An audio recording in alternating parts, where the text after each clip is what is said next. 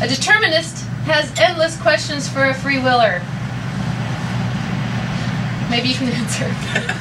Where and how would an outside agent of free will, or ghost in the machine, or soul, interface with our human form? Why and when would our normal brain functions stop and free will take over and animate us and form our thoughts?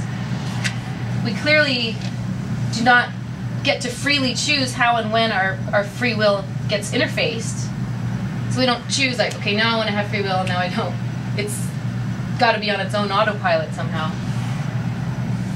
If we did, then we would already know the answers to these questions. The soul would need a mind of its own, would it not? Isn't that another feedback loop? How else would it be able to work for us? If the free will agent chooses its own method of interfacing with our deterministic neural network, why would this be considered free? That sounds more like control. Anyone want to comment on that? I could, but I don't want to be the only one talking here. Not yet. Okay. Okay, so here's where I talk about indeterminism, and instead of just reading the whole thing, I'll just kind of say it quickly what I think. Supposedly the fabric of the universe is this quantum foam. It's just like the bottommost basement level of the universe is quantum indeterminism. So whether it's random or not, we don't really know. There could be like another outside causal thing causing these to just appear indeterministic and random. Who knows? But there's really no denying there's something going on. It's really weird, indeterministic. It's called quantum physics, quantum mechanics, quantum particles, quantum foam. Okay, a lot of people use that as, like Tim said, a back door. They see that, okay, there is something weird in science that science can't explain. Let's use that to convince people that there's such thing as God and free will. So here's kind of my view of quantum indeterminism. Well, it's one loose view. I compare it to the noise floor of the universe, right? There's this foam going on in the noise floor. If you ever read the book The Elegant Universe by Brian Greene, he has a good picture in there.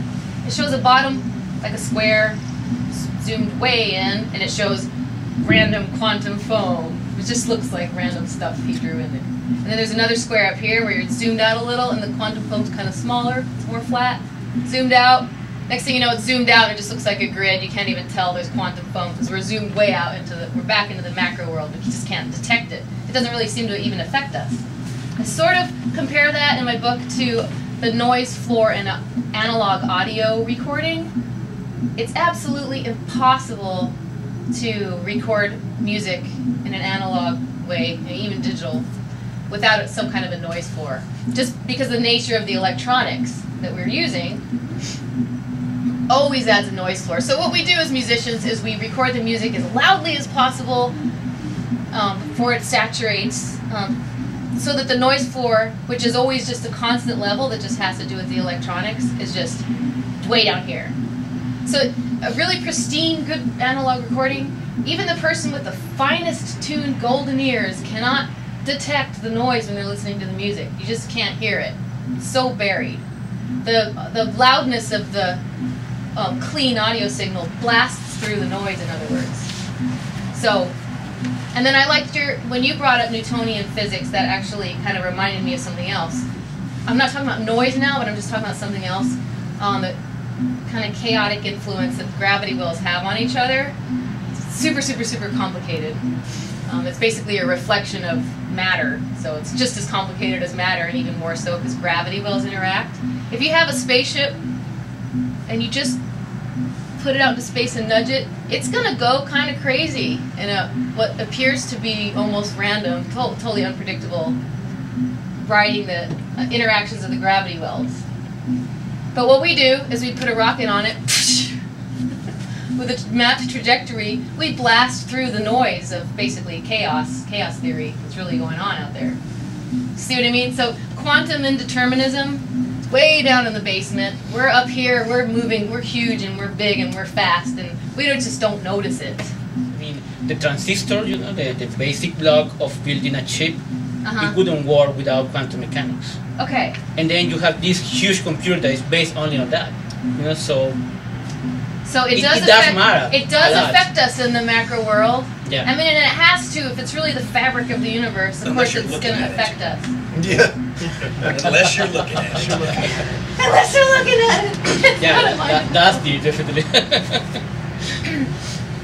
So the way I see that is when we say determinism, when I say determinism, I just mean that that's the overwhelmingly stronger system going on.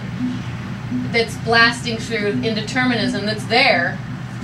I guess there's some reason why it would just be impossible not to have it, as weird as it is.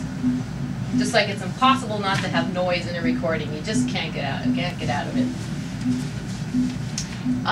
The universe is cranking along in real time, computing.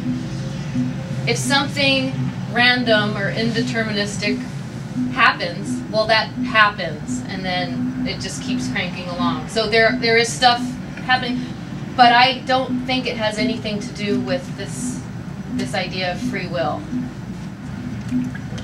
While there are undeniable mysteries and paradoxes in the closet, and I'm one of the closet people, it's illogical and irresponsible to toss unnecessary layers of mysteries into the mix that are unobservable. We can observe. We can. I was waiting for that. Untestable and even undefinable, such as free will, God, or pixie dust. Notice I didn't list quantum fluctuation. Indeed, the logical conclusion for a determinist is to assume that the universe is deterministic right down to our thought patterns, and then I say here, except for quantum indeterminism, which might explain a few things about our thought patterns, but no determinists call it free will. And the determinist does not let that sway one moment of their free, feeling, conscious daily life. A free willer would call it a disconnect, right? A free willer would think that a determinist is kind of disconnected somehow. How can you you don't think so? Not necessarily. Okay, good. But a lot of people I've talked to think that. How can you think morality has any meaning, and how can you live your life when you know you're just a robot down here on this level? For some reason, I think it's a beautiful thought. I actually find it empowering. It's worth noting the positive attitude of a determinist who points out that morality has always tended towards good, although it has been a very bumpy curve, like a very gradually, positively trending stock market. I think if we weren't tending towards good, we would have perished by now. If we didn't have moral codes, we would have long ago perished. Moral codes come about in almost every civilization. Precisely the reason morality tends towards good and not bad is because humans evolved an instinctual balancing act of self-interest and cooperation that tends to lead to good outcomes for all involved. And by the way, I talk about that a lot in my economics chapter. It's called Liberty chapter. Over the millennia, observing this phenomenon more often than not led to the desire to continue that good behavior, and the cycle continued.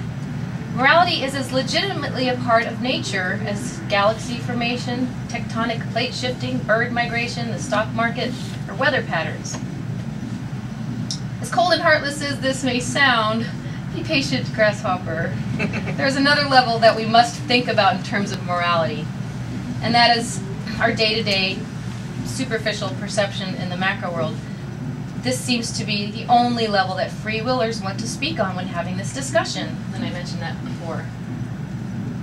It's the level where our consciousness cascades, where feelings and wants and morals actually play out.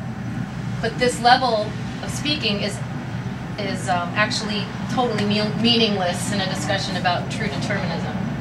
We all agree that on this top level, it is the way it is.